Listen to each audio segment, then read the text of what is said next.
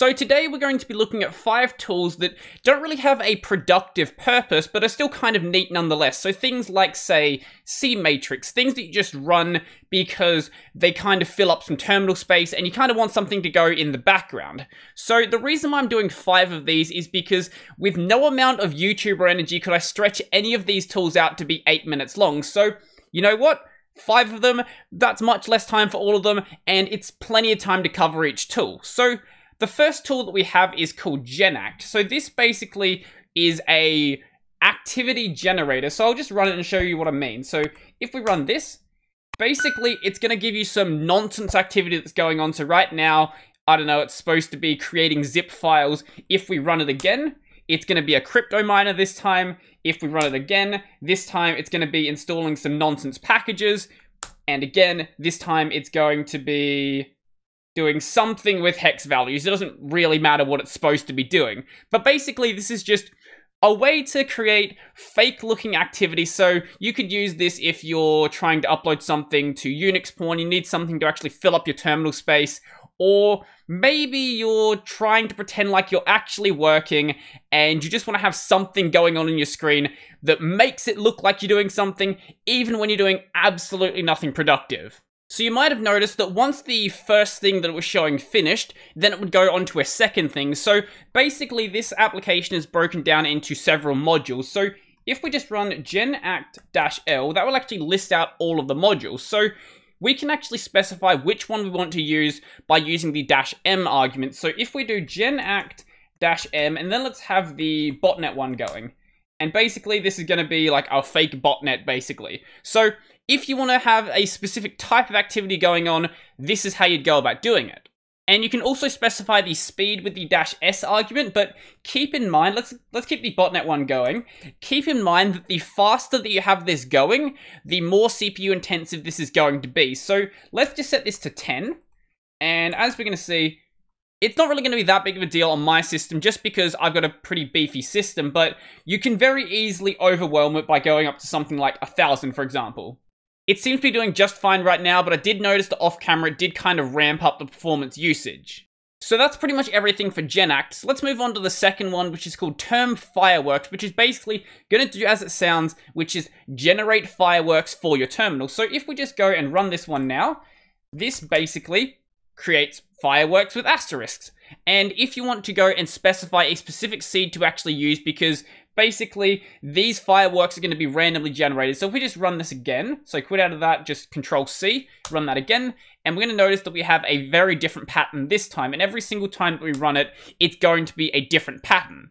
So if there's a specific pattern you actually want to see, you can go and pass in the --seed argument and then specify the seed that you want to use. So I'm going to use 987654321 because I am very creative, and that's basically what we're going to see from that one. Now, if you're interested in the way this one actually works, the developer actually did a blog post about it, so if you want to go and say, re-implement this in another language, because this is actually written in Rust, so if you want to take this project and then, I don't know, re-implement it in Go or something like that as a way to actually learn Go, or re-implement it in Python or something like that, just so you can learn that language, this basically describes how everything actually works. So have a read through this, and basically it explains how all of the phases of the fireworks work as well. So it gives you a pretty good idea about everything that's actually going on. I'm not going to read through it in this video, but I did just want to mention it just in case it sounds interesting for you to see.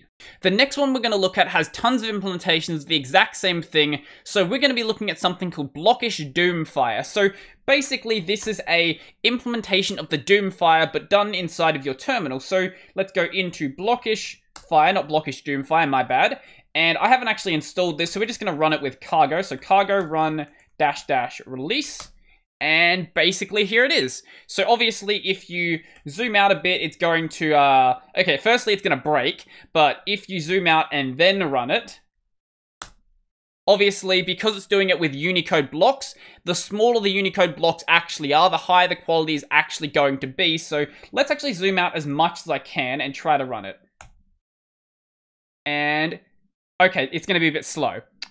Now, it's not the most efficient implementation of the of Doomfire, as you can probably tell, but it is still one that does exist. Let's zoom in a bit to make it so it can run.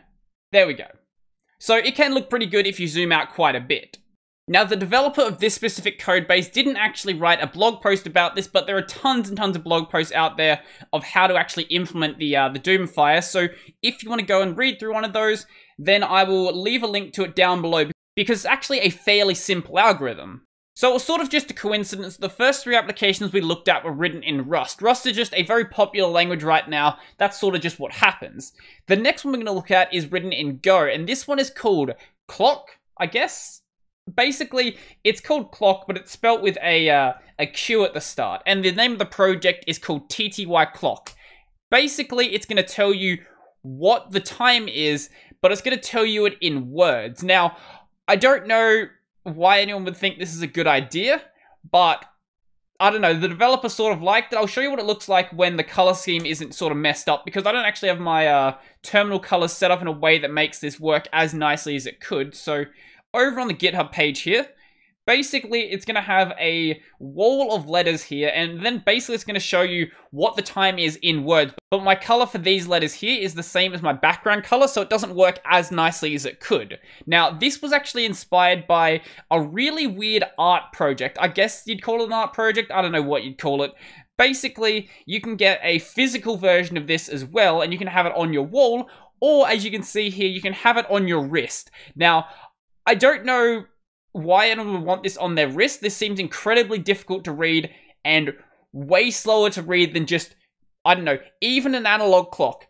A digital clock is just fine on your wrist, but even an analog clock on your wrist is still quicker than reading these really tiny letters. But hey, someone wanted it in their terminal as well, so they went and made it for themselves.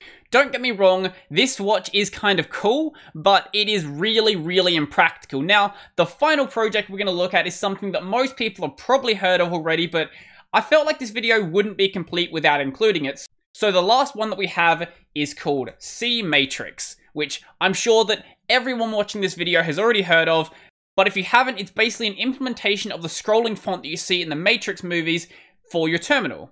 And for some reason, even though it has ways to configure everything through options, they decided to also include some key bindings as well. So these are the options to go and modify everything. But if we go into the application and we press Shift and then one of the number keys, it will actually change the colors of the symbols. So 1 is red, 2 is green, 3, 4, 5, 6, 7.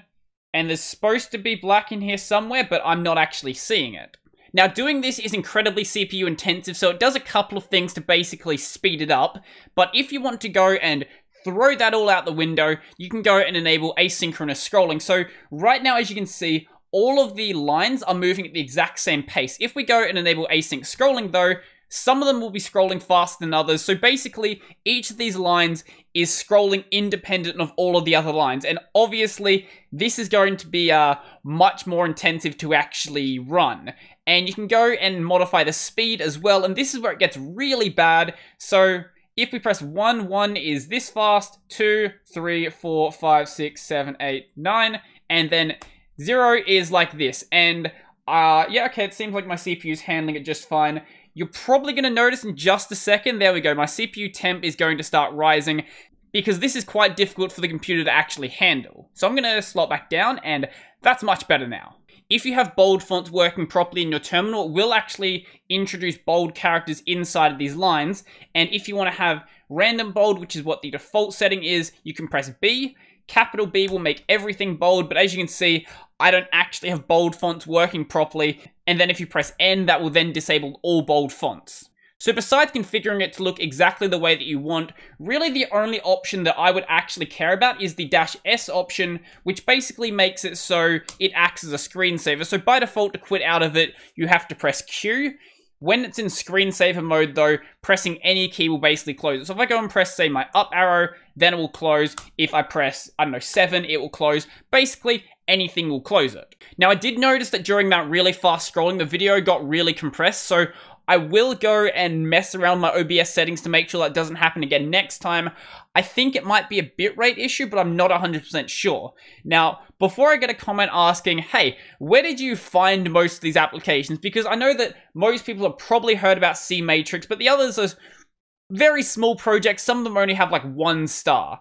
Basically, when I search for video topics on places like Reddit, you find lots of these really, really small projects that people are advertising because they're trying to learn a new language or things like that. So I thought I might as well give a spotlight to some of these that I couldn't really cover in any other sort of video.